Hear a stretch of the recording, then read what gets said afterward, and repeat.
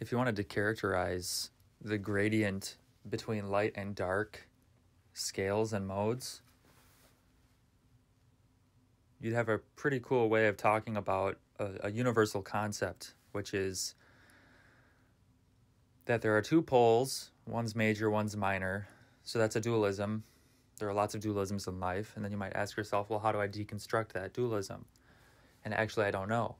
But if you place that dualism onto the spectrum, the major scale exists over to the right, you might say, and the only thing past it is a Lydian scale. The minor scale is a little bit further to the left, and then there are several darker modes past that. So for some reason, the two scales that we make use of is shifted slightly toward the positive end. In the same way, in the Eastern traditions, we say there are these dualities, but the positive is the more powerful. The positive is the one that wins out, basically. And it just has to be so that the world can go, you might say.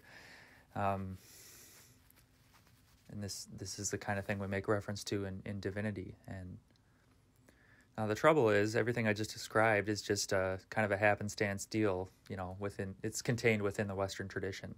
So is there really any connection between those two things? No. Is there any tangible aesthetic theory that actually informs practice and consumption of music? No.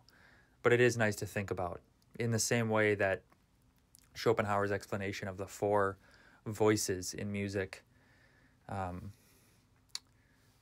represent different roles in the physical scheme. The bass being the earth, the tenor being plant life, altos being animals, and sopranos being humans. And these, we go from that underground sense up to the forms of reason, all the way through the articulations of matter to organized life. And does that have anything to do with music? No.